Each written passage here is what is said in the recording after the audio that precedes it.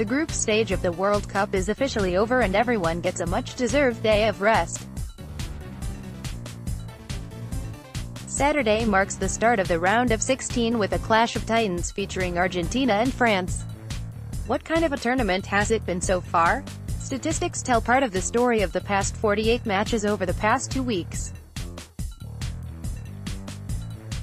The first week of Russia 2018 highlighted some trends, such as the increase in the number of own goals, but the final 2 matches from each group also revealed that teams were not afraid to play offensively.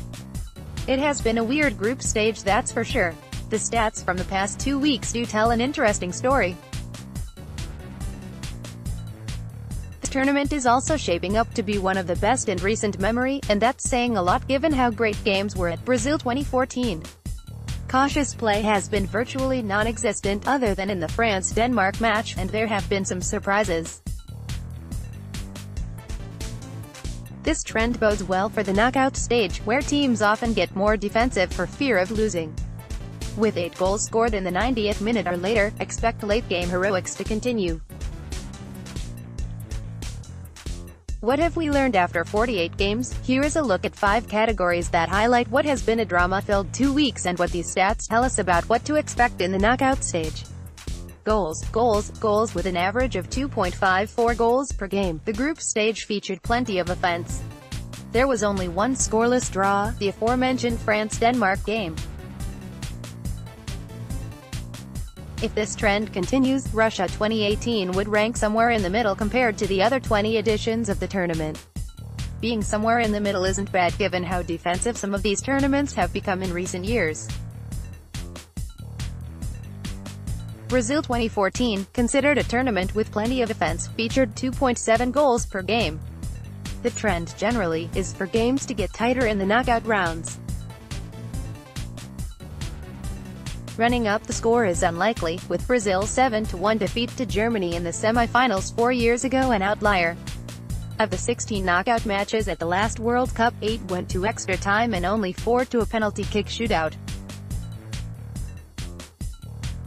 The hope is that it continues to rain goals, and that the drama, seen in some of those final group stage matches, spills over into next week.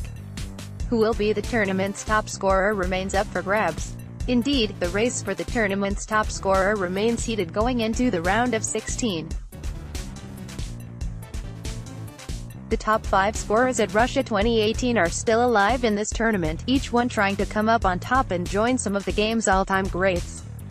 Leading the pack is England's Harry Kane, who has 5, followed by Romelu Lukaku of Belgium and Cristiano Ronaldo of Portugal, both with 4.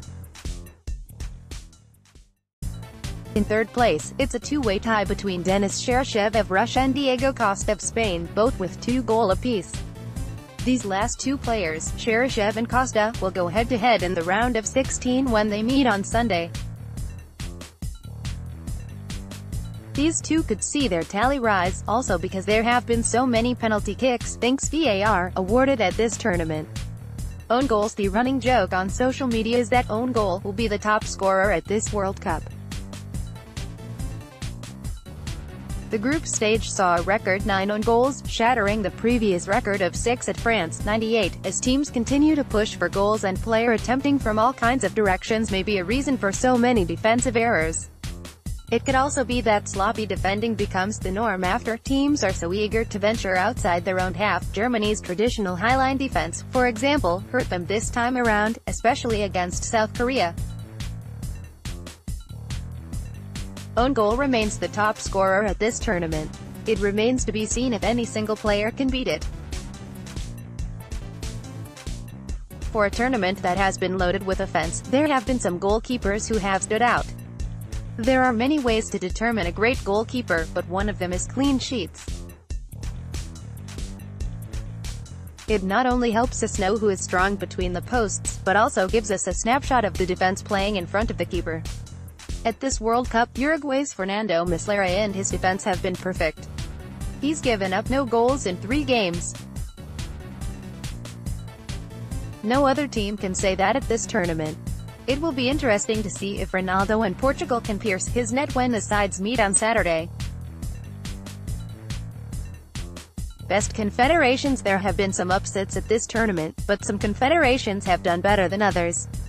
Teams in round of 16, UEFA 1-0 CONMEBOL 4 CONCACAF 1 AFC 1 CAF 0. Bummer to see no African teams in the knockout rounds. Grantwall, at Grantwall, June 28, 2018. It is a bummer to see no African teams advance out of the group stage. The South American sides, all well supported, have the highest percentage of teams go through, with only Peru failing to do so. CONCACAF, which did so well 4 years ago, could only see Mexico advance. Another reason we all wish the United States had qualified for the World Cup.